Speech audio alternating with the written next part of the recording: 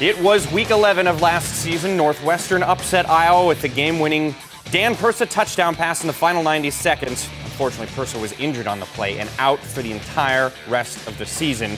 So what's his progress? Well, it was mid-November when the injury happened, as he tore his Achilles tendon and had surgery. He started running again early March. As of the spring practice, he's just been throwing on the side, doing some agility drills and lifting weights.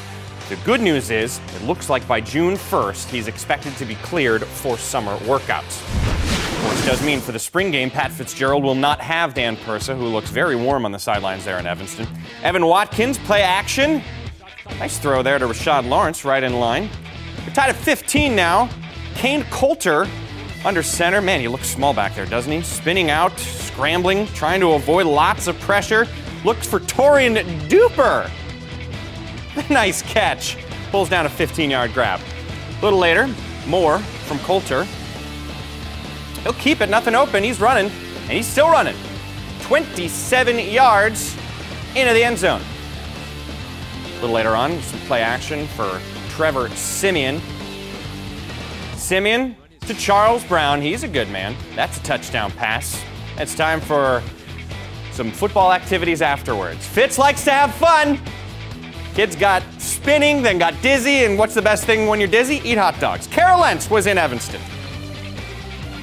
Alongside head coach Pat Fitzgerald, and first of all, overall assessment about the team's performance today and in the offseason. Well, number one, we wanted to come out injury-free, and I thought it looked all right today when we came off the field. I thought we improved all 15 practices. We want to take the fundamentals that we worked on for the first 14 and execute that today, and look like we did.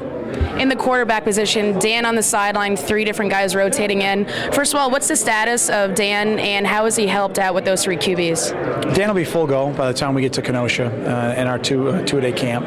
He's doing really, really well. He's been awesome. I mean, I think back to my time when I was hurt during spring practice, and I wasn't a very good teammate. He's been an outstanding teammate. I'm really proud of him, and he's been there with him in the film room, on the sideline. You can see him today signaling. He's just tried to be a coach in the field and done really well.